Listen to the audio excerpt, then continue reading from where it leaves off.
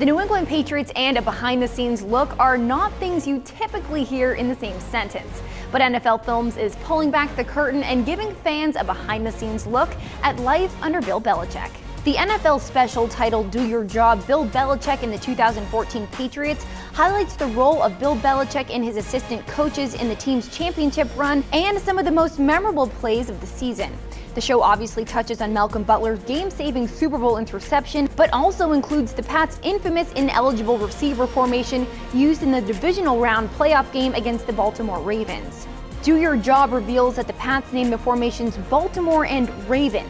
Baltimore was the formation when running back Shane Breen lined up in the slot ineligible, and Raven was used when tight end Michael Humanawananui lined up ineligible at offensive tackle.